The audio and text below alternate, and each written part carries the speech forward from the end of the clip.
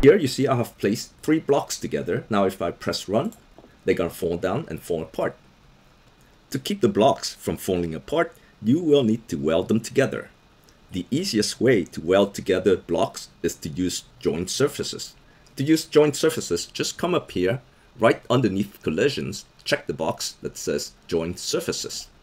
And now you can simply place the blocks together to weld them together. For example, I'm going to select this block here, and I'm just going to place it on top of the other block until I see a white outline. It means that the two has been welded together. You can also see the weld. If you check the Explorer window and go to the part, you see there is a weld underneath the part. Now I'm going to select the other part. I'm going to move the other part down.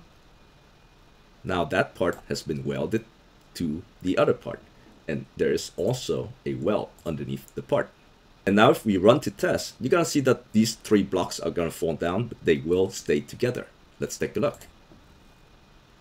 You see they don't fall apart because they have been welded together.